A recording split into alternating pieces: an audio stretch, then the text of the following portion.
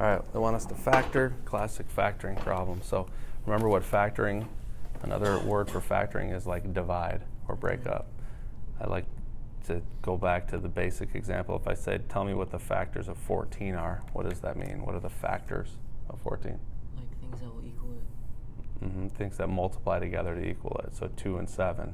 So the factors are 2 and 7, right? And also 1 and 14, but those are the factors.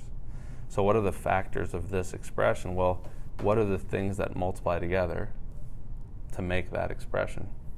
And if you remember the pattern that you see whenever you see a quadratic trinomial, quadratic because it's the highest degree is 2, trinomial because there's 3, you know that if it factors, a lot of times it factors like this, right? And you remember what this is right here, what those two things, where those two things come from?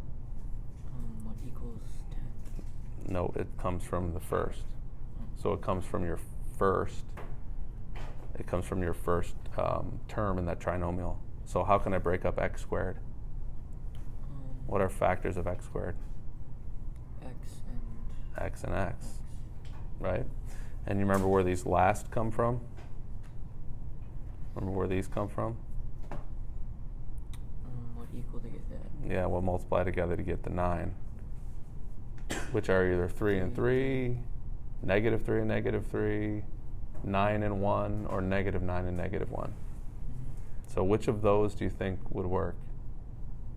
Because remember, then what I have to do is multiply the outside and the inside, and that needs to add up to the middle term.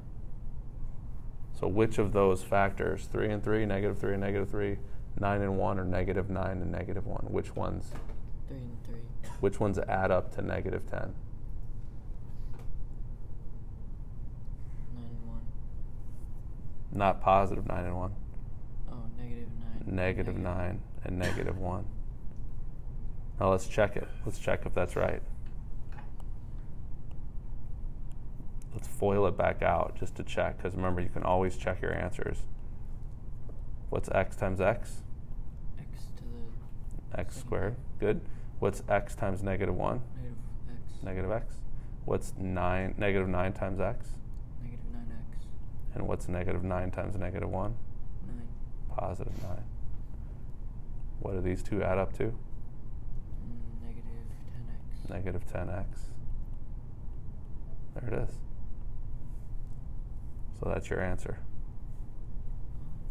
Got it? Next one's a little bit trickier because now we got terms in front here, or factors in front, but remember always to take out a greatest common factor.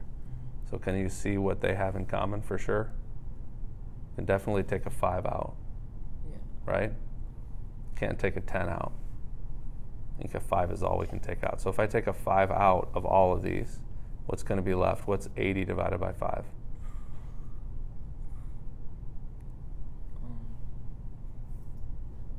Well, 80 or 5 goes into 50 10 times, and then there's 30 left over. How many times does 5 go into 30?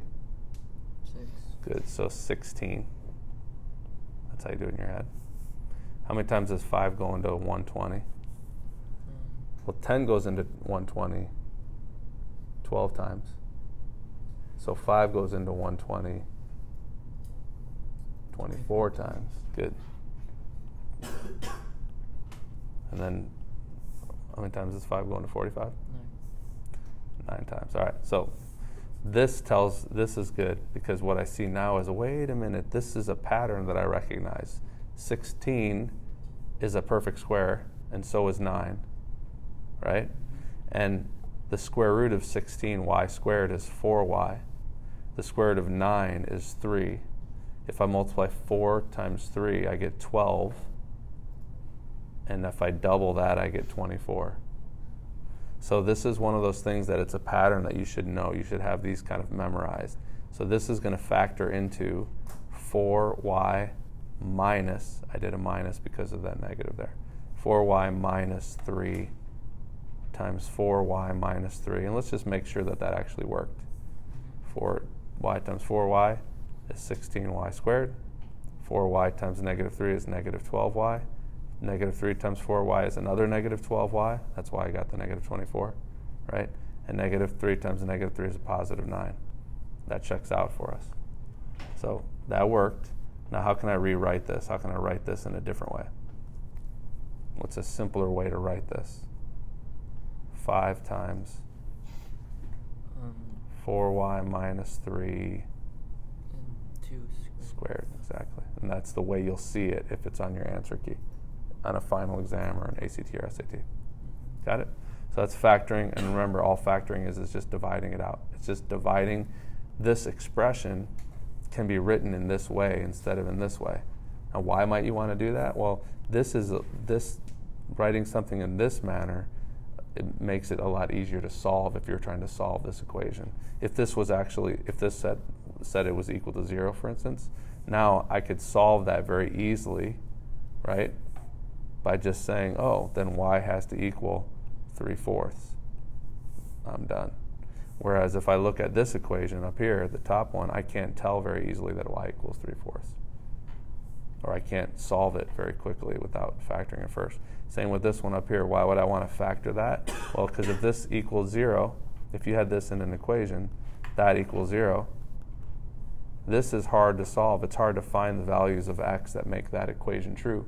But here, I can see right away, oh, if I make x equal 9, then I'll get 0 times 8, which is still 0. So that would work. And if I make x equal to 1, I'll get 0 times negative 8, which is still 0, and that works. So your two solutions are 9 and 1.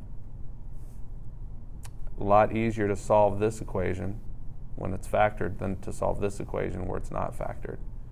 So that's why you factor. Factoring makes your equation or your expression easier to manage or easier to deal with in terms of trying to find solutions, or also trying to find x-intercepts on a graph, which you'll see how those are related to each other later.